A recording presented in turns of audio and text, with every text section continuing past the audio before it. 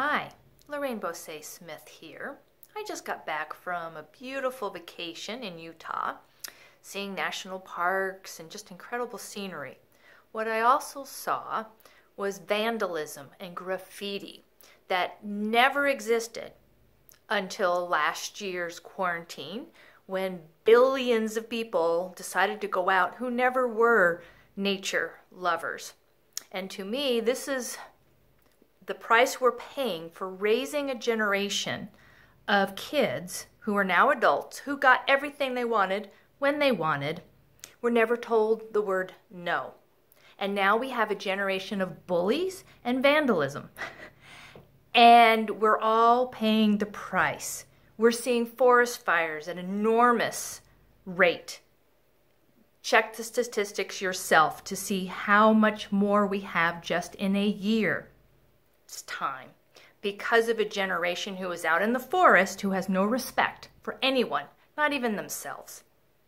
And I don't know what the answers are other than we need to learn as a population to say no to a big bully of a generation who has their temper tantrums on social media, and everybody cowers and backs down and gives them everything they want. If you're a business and you have these people who are telling you how to run your business and no, I'm not coming back to work, hire people who will work. Hire people who don't ghost you. Hire people who have work ethic and want to work.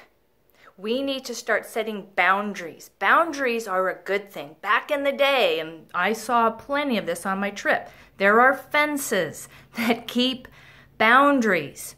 We should have boundaries with relationships, knowing when to say yes, when to say no.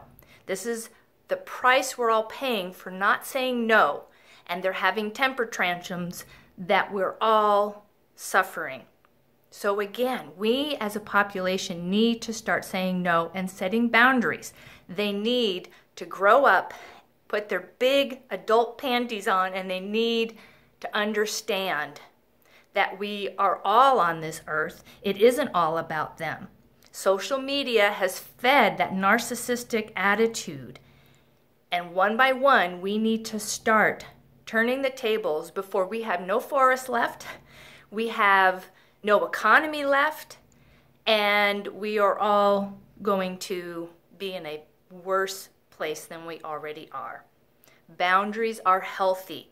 We all need them in our lives. So this is Lorraine Bosse-Smith asking us to be better. Let's stay fit, let's stay healthy, and let's stay connected.